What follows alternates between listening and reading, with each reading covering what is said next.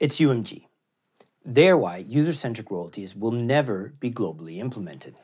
Lucian Grange, CEO of UMG, in a letter to his staff back in January, framed user-centric royalties as pitting artists in one genre against artists in another, in an effort to vilify a payment system that is ultimately fairer to the music community as a whole and definitely fairer for the fans. But why? LG talks about the current pro rata system. If you don't know what that is, watch this video. He talks about this system as not being sufficient and talks about needing to move to an artist-centric model that benefits all artists and fans alike, not one that pits artists in one genre against artists in another. Now, this is a clear shot at user-centric royalties, as studies have shown that adoption of a user-centric payment system would rebalance how royalties are allocated across genres. Now, this is a poor argument on LG's side because he completely fails to mention that underrepresented artists in those bigger genres would also benefit from the royalty rebalance that a switch to a user-centric payment system would bring. Now, I believe that this is very intentional, as he knows that the correct moral royalty payout is a user-centric one, and that it is all artists first because it properly balances out payments across all artists, unsigned indies to major label artists. Now, the pro rata system is clearly out of balance, as it apportions royalties purely based on streams. It doesn't matter where those streams come from, right? The more streams you get, the more money you get, period. Because of this, it is ripe for manipulation, further diverting revenue away from genuinely earned streams. Correcting this imbalance so that royalties are fairly allocated is not pitting artists in one genre versus artists in another. It's correcting a flaw in the current system. And as already noted, the redistribution of royalties will also happen within genres. So while hip-hop might see fewer overall royalties, some smaller hip-hop artists will see boosts to their royalties. So the picture LG attempts to paint of this genre versus genre battle is patently false.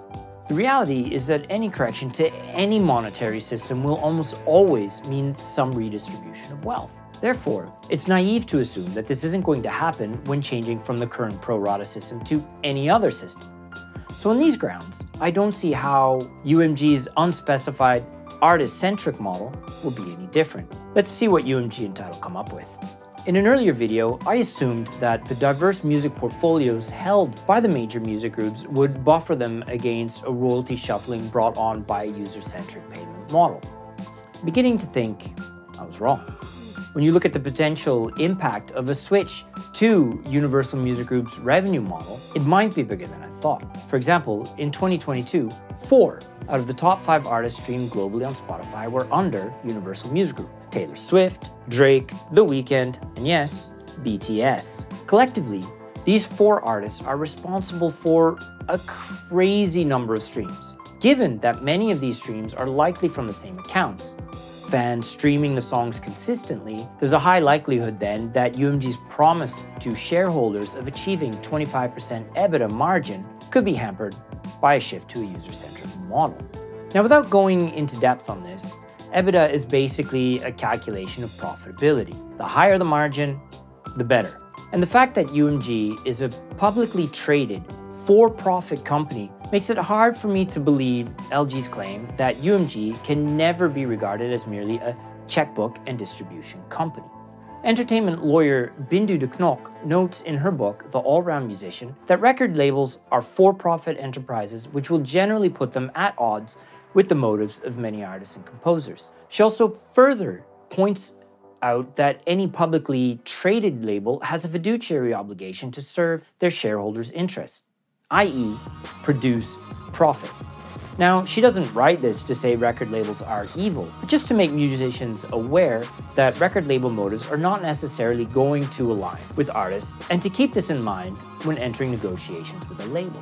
That UMG is a publicly traded entity with the primary responsibility of generating profit for the shareholders immediately puts UMG in the position where they have to prioritize these interests over the interests of other stakeholders, that is to say, the artists and composers themselves.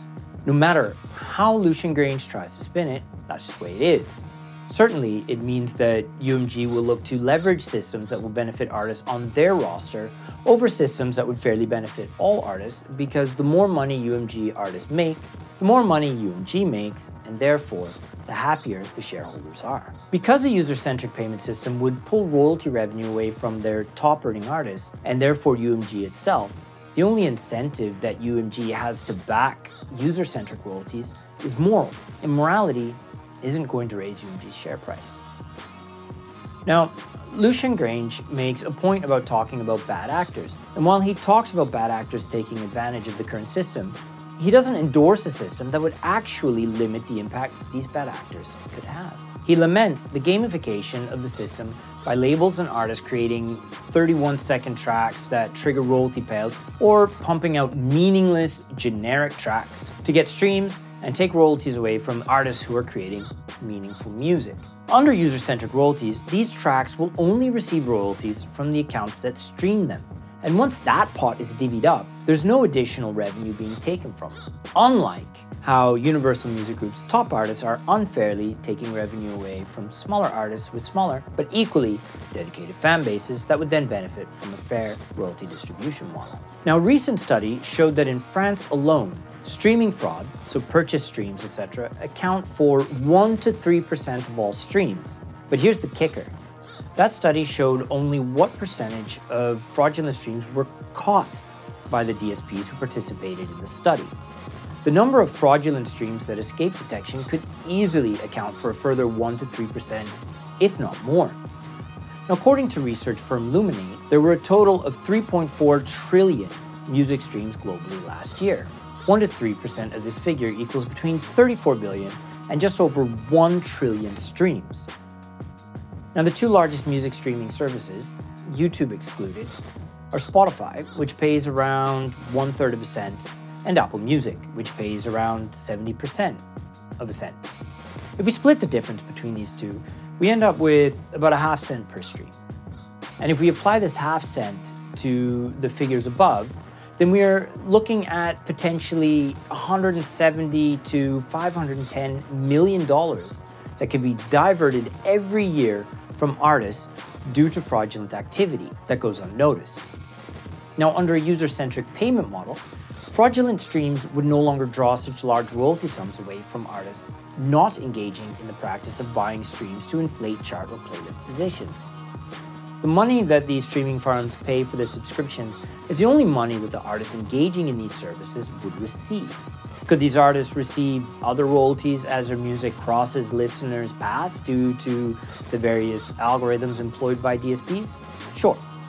But music listeners aren't the brain-dead zombies incapable of making decisions about what music they like and don't like, contrary to LG's opinion.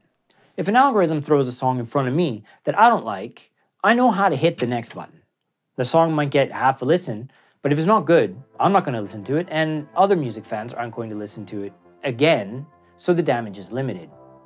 There are, of course, people who just put Spotify on and let it play all day without really paying attention to it, and sure, these tracks could get played, but again, thanks to a user-centric payment system, no royalties other than the contributions from those listeners are paid for those streams, no matter how often this listener streams them. Lucian Grange wants a system that is fairer for fans as well. Well, I know of no fans that want to pay for artists they don't listen to. Part of my royalty contribution goes to artists like Megan Thee Stallion and Justin Bieber, artists whose music means nothing to me. How's that fair? Furthermore, streaming fraud and gamification mean that more of my royalty contribution is being diverted away from the music I care about. How is it fair to fans that they are forced to financially support artists they don't care about, and that up to $500 million of their contribution gets diverted to people gaming and otherwise cheating the system? UMG is the largest music group in the world, representing some of the world's best and most historic music brands: Decca, Interscope, Def Jam, Capitol, EMI, Mercury, the list goes on. This means that they have an incredible amount of clout when it comes to shaping and defining the future of the music industry. If they don't get behind a user-centric payment system, there's no chance for user-centric royalties to gain widespread adoption. It really is a shame that such a self-professed music lover such as Lucian Grange would verbally condemn fraud and gamification of music streams for diverting revenue away from artists, while silently condoning these actions by failing to stand behind a payment model that would seriously limit the impact that these abuses have on royalty payouts, simply because his top artists are directly profiting from this same model. The moral and ethical reasons for adopting a user-centric payment system are clear. So LG's refusal to consider the model shows that UMG puts profits before music, contrary to what Lucian Grange wrote in his letter to staff. UMG is large enough that they could drive radical, just change if they would only put their morals where their mouth is. So what can you do? You can like, share, and repost videos and articles that talk about user-centric royalties and streaming fraud. If you're an independent artist, you can choose to release through SoundCloud for Artists, thereby taking advantage of fan-powered royalties through Go, SoundCloud's streaming service. If you're assigned to a label, talk to other artists on the label. Talk to label management. Tell them what you would like to see happen. Labels and publishers benefit when their artists benefit, and without artists, they wouldn't exist. So use this to your advantage. And lastly, perhaps most importantly, communicate to your fans. Let them know what's happening with their money. Get them involved in the discussion so they understand the true impact of their monthly payments. Me, I'll definitely keep talking about it, making videos about it, and who knows, maybe collectively we can affect some real change. Speaking of change, if you have some extra change kicking around and you get value from my content, please consider buying me a coffee, or perhaps buy yourself or someone a happily ever mug or t-shirt. My goal is to produce much more content, and to do this, I need access to more resources and data which are often hidden behind paywalls, and time. Time to plan, write, film, and edit content. So every bit of income I can make from this channel will help by giving me access to better resources and allow me to take more time to focus on making this channel better for you guys. Thank you all so much for watching, and until next time, cheers.